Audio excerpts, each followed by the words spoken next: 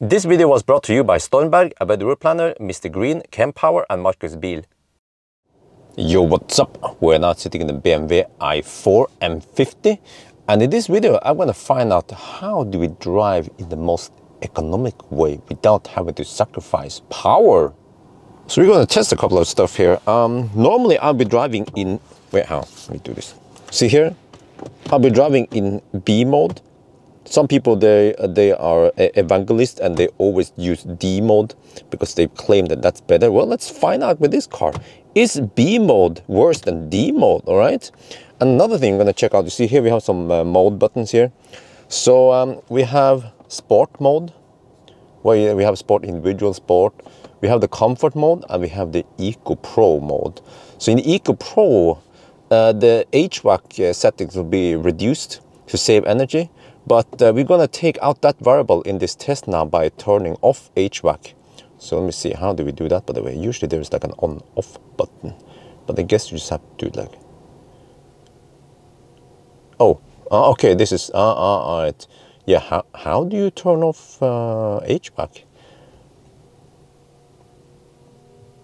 Now it's off. Okay, all right. All is good. So it's 17.5 degrees Celsius outside. We are now spending... Oh, big face palm. We're spending 0.5 kilowatt hour per hour. The Germans, they are so stubborn. But okay, so we will drive this stretch now at the cleavage. Oh, the lag, okay. We'll drive here and back again, and I've done this many times before. We get really consistent results. So, okay, I will show you guys soon. But now, let's see. Okay, let's start with... Maybe we should first test the difference between D mode and why am I there? Let's test the difference between D mode and B mode first. Maybe I can just start with D mode. Why not? So I'm going to be using comfort mode, and then if you swipe down here, driving settings, drivetrain and chassis, you see in D mode we just set it to adaptive, which I think most people have it on. So we can have it set it to high or some of the other ones or low, but we just set it to adaptive and then see what happens now. So yes, we have dry roads and not too much wind. And I'll be cruising at 110 kilometers per hour on the speed, which is roughly 106 or 107 kilometers per hour GPS speed. So I was hoping to do this at night without traffic, but there seems to be a little bit of traffic. But okay, so hopefully they don't give me any drafting effect. Right, run 1 in comfort mode and D mode, 187 watt-hour per kilometer. Right, let's use B mode then. Okay, see, we have a little bit of traffic. That's the only thing that could make these tests have some variation. So, and also, by the way, the temperature is dropping a little bit. It was 16.5, now it's 16, so that could also affect it. But I do it as this test at night to minimize the variables, which is basically just traffic. All right, round 2, 190 watt-hour per kilometer. It's so little variation that this is within measurement error. And actually, in this one, I had a cleaner run than the previous one, where I was semi-drafting behind. So, okay, it counts when you're stationary. Okay, German software for the win. Well, okay, now let's see. Okay, so I've been using comfort. How about we use Eco Pro? All right, Eco Pro has been engaged. Let's see if that makes any difference. Okay, since it's getting later and later, then we have less and less traffic, which means a cleaner run. So the temperature was dropping, 15.5 degrees Celsius now. Yeah, Eco Pro, in Eco Pro mode, well, actually in different modes than the color schema in the head-up display. Well, can you see it? Head-up display, and here changes to kind of reflect it. Huh? 190 watt-hour per kilometer, exact same, 191, okay, it was 190. Yes, so, no difference there. All right, what if we use sport mode then? Okay, I've been using sport individual, but let's, okay, this thing, in sport, you don't have, okay, I have to explain here. When you have comfort mode, I haven't tested comfort, but in comfort, at least in Eco Pro, you don't get all the power available, but you get it in, well, actually, you don't even get it in sport. You have to go to sport boost, then you will get the power available. So, which one should we go for? Sport. Let's go for the sport boost. All right, let's go. Okay, I don't know if you can see the head-up display, but it has a red line now. And then it looks like this in Sport Boost. So everything just tries to be a bit red. But well, this one is still the same color. I guess you can change it, but yes. So now I want to see how much. Well, okay, by the way, here suddenly we have that boost thing. So when you floor it, I'm not going to do it now, but when you hammer it, you get that boost for a limited time. I don't remember how many seconds. But this car, I think, doesn't have that power limit that the Ford Mustang Mach-E is supposed to get. Mach-E GT is supposed to get. And actually, these cars cost kind of similar. Look, 191 watt-hour per kilometer. Same but different. No, exactly the same. And I wanted to claim this. I wanted to explain why it is like this, because we drive at constant speed. We actually don't utilize that boost power. So that's why it doesn't matter which mode you are in. I guess this car does not change the way the drivetrain works, front, rear, bias, something. So at least, yes. But I can also configure it. The way I like it is that I go here, and let me see, you can see better here. Well, okay, I switch, I click. If you go sport 7 times, you can toggle between sport, sport boost, or sport individual. Yeah, okay, I can show here. If you have it in regular sport, it will look like this. And then sport boost, then this boost comes up there.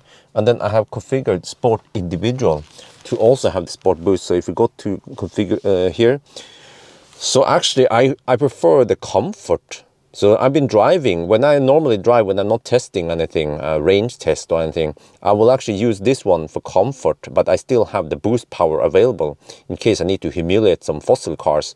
And then steering, I also prefer comfort. But here, this is very important.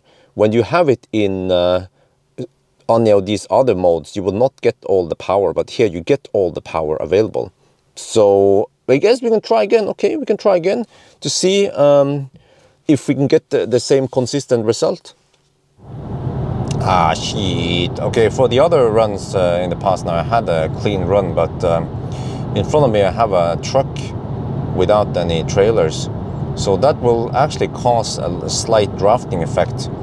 So we can see the consumption might be 1-2 watt-hour per kilometer lower.